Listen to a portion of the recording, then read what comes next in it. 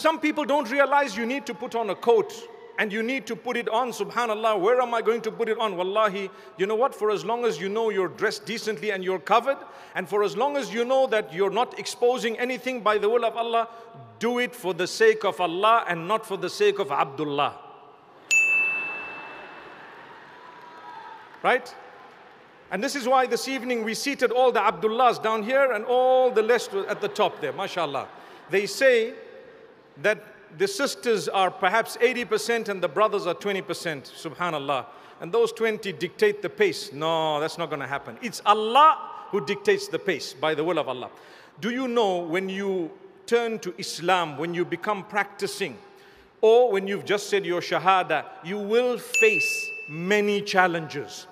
It happened from the time of the Prophet ﷺ, the earliest of those who accepted the message. They faced persecution in Mecca.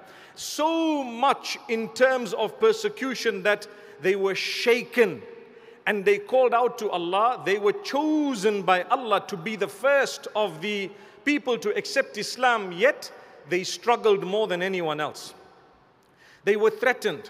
Many of them were beaten. Look at Bilal ibn Rabah radiyallahu anhu. What an example. Look at the family of Yasir, known as Al Yasir. How much did they suffer? They were murdered, some of them. May Allah Almighty grant them the highest ranks of Jannah. وَالسَّابِقُونَ السَّابِقُونَ أُولَئِكَ الْمُقَرَّبُونَ فِي جَنَّاتِ النَّعِيمِ.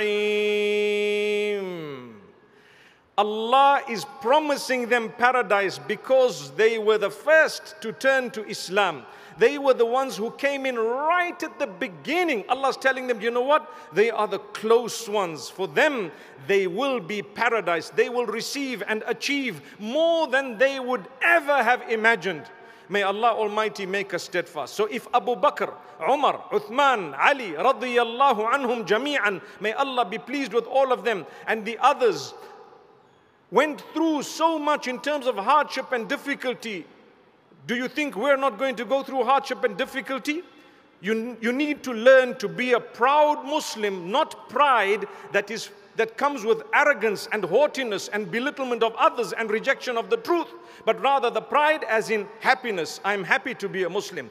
I'm a happy Muslim and I'm proud of my identity. Here is my beard, here is my cloak. And that's why I started the way I did, because while arguing about what should go before the other, you might just lose the entire sister. She'll say, you know what? Bugger this whole argument. Neither an abaya nor a cloak, nor a coat. It's out. It can happen. Agreed?